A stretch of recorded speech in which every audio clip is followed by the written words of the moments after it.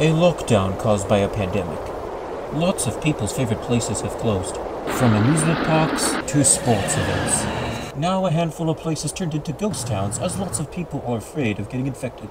While this may paint a very grim picture for many, there are still reasons to have positivity and faith in a time of crisis like this. Places are coming up with unique ways to be safe, and people are changing their habits to cope with the lockdown.